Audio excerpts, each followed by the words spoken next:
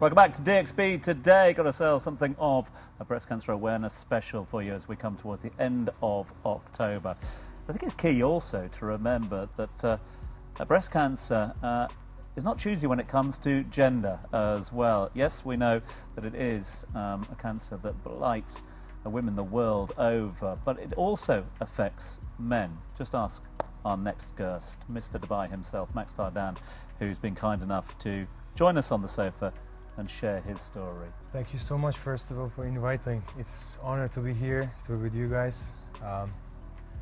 Well, kudos to you for coming on and talking about it, first and foremost. I mean, and let's start with your journey. I mean, Max's journey with the diagnosis first, and then how you have combated your cancer.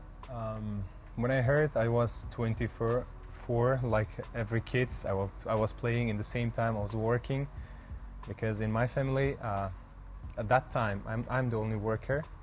I'm the supporter of my family, so that's why when I diagnosed it, it was already stage 2, cancer stage 2. I decided to do not tell my family because, you know, you are the only worker in your family. You cannot, you know, you don't want to hurt your family. At that time I have one kid, my wife, my siblings, my father, mother, and yeah, doctor called me, like a lot of things they did it, tests difference, and he called me back and he said, like, call your family, father, mother, someone. I said, like, I'm not young, so you can tell me. He said, don't worry, everything will be okay. Something like, I already worried. He said, yeah, you have a tumor in your left chest, so it's cancer. It's already stage 2, but we're gonna try our best to do something. And they did checkups more and more, and they understand they can't do the surgery or anything that time, because already before I had heart attack, so that's why they decide to do the long treatments. Yeah. Max, I've known you for many years. You're definitely one of my most good-looking guy friends. Let's just put it out there, Mr. Dubai himself. I want to know a little bit more about the stigma surrounding breast cancer in men, because as we mentioned many times on this very show, it is a cancer that's mostly associated with women. So as a man, when this is something you had to combat, what was the general reaction that you got from the community in general, and how did it make you feel? Actually, it's really important, because maybe because of this is most of the time touches for ladies, for women, so that's why I don't want to tell anyone, any member of my family, my friends. I decided to move. I thought if something happened with me, I want to make sure my family will be okay. So they give me 4 to 6 year time that time. So that's the time I came to Dubai, and I start sharing my story after almost 2 years, because I started going to hospital, I started doing chemotherapy, like everything. You did that all alone? No one knew. You did that all alone? Yeah.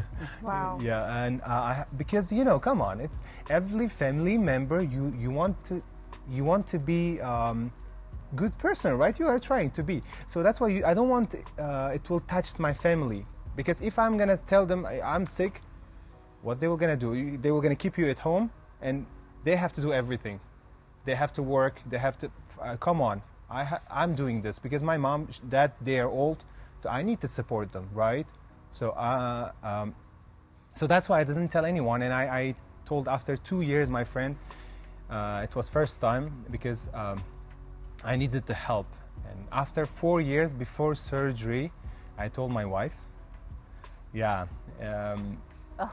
Because they said they need to get a sign from my family, otherwise they cannot do the surgery. Yeah. So I told my wife I have to do this, because come on, even when I have all the treatments, I wanted to talk with my family. I used to wear cap, and I'm talking with my family that time. So I came alone here. You know what I thought that time? Come on, guys. In my country, it's not so easy to make a wedding for the girls, right? So I asked God, please give me chance. At least I want to make wedding one of my sister. Until another one gets ready, I will buy my father gift car, and at least he will drive as a taxi driver, and he will make money. Until my another sister gets ready, I will gonna do something at least. So. This is something you see a lot, Dr. Huria. Well, I was just going to ask Max. I mean, in your talking about having breast cancer as a man in Uzbekistan or here, have you met many men who've had breast cancer? No, I was shocked, and even my doctor, he's shocked. He said like few people here, and he said that it was most of the time old people, right? Exactly. He said your youngest one who I see, that time it was only, he said 3 or 4%, but now well, the books say 10%. Now it's too much. Yeah, but to be honest, I mean, I'll tell you from my own practice, 10% of my practice are not men. I see very few. So I would say in the last 20 years, I've probably seen 3 from the thousands of patients that I've seen. So it is actually very rare, and you're actually right. It tends to be older men who get it. A lot of the data we have comes out of the United States, and it tends to be something that the African American community gets. So the classic male with breast cancer would be an older African American man.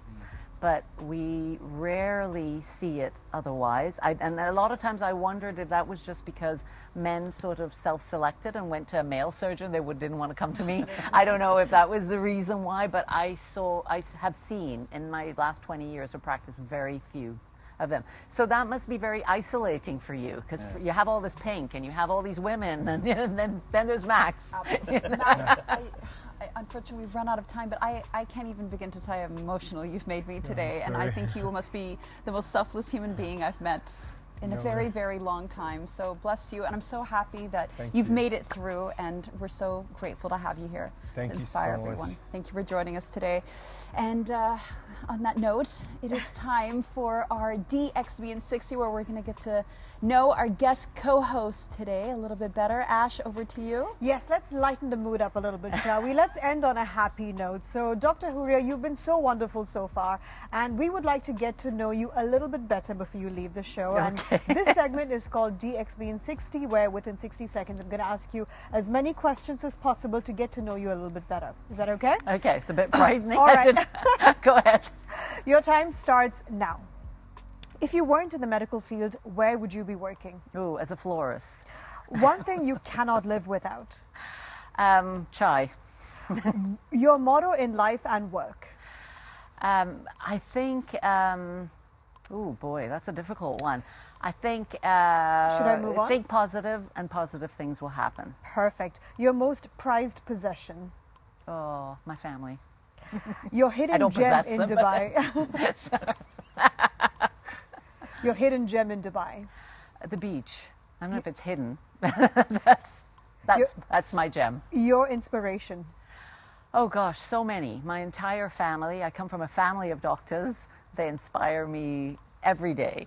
A topic you could go on and on about. Probably breast cancer. Definitely. Top series you've watched this summer. Oh my gosh, I don't watch a lot of TV. Okay. And that is our time. Thank you so much. Thank it was you. fascinating getting to know you. Thank you. Thank you for having me. Probably don't have any time to watch TV, do you? I do, well, no, I don't know. I'm just not a TV person. Quite right too, as well. You know, well, bless you. Thanks so much indeed. Thank you. For Thank all you your for time having this me. afternoon. It's great Thanks. to have you here. Right, we're going to take a short break. After that break, we will have dream performance from our very own dream girl from Dream Dubai. Lots of dreams.